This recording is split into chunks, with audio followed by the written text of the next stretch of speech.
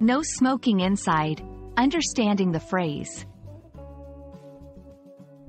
Hello everyone. Today we're going to explore the meaning and usage of a common English phrase, no smoking inside.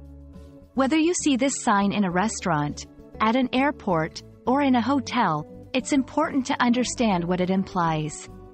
Let's dive in and clear the air about this phrase. No smoking inside is a straightforward directive commonly found in public and private places. This phrase is used to inform people that smoking is prohibited or not allowed within a certain area, usually an indoor or enclosed space.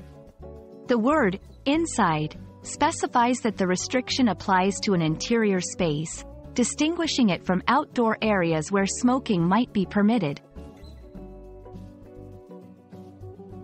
The phrase carries not just a literal meaning but also legal and social implications.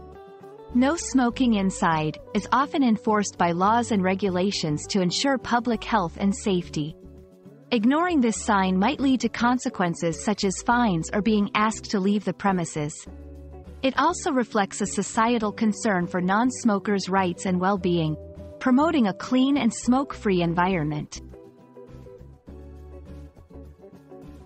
In many cultures, adhering to a "no smoking inside" sign is not just about following rules, it's about showing respect.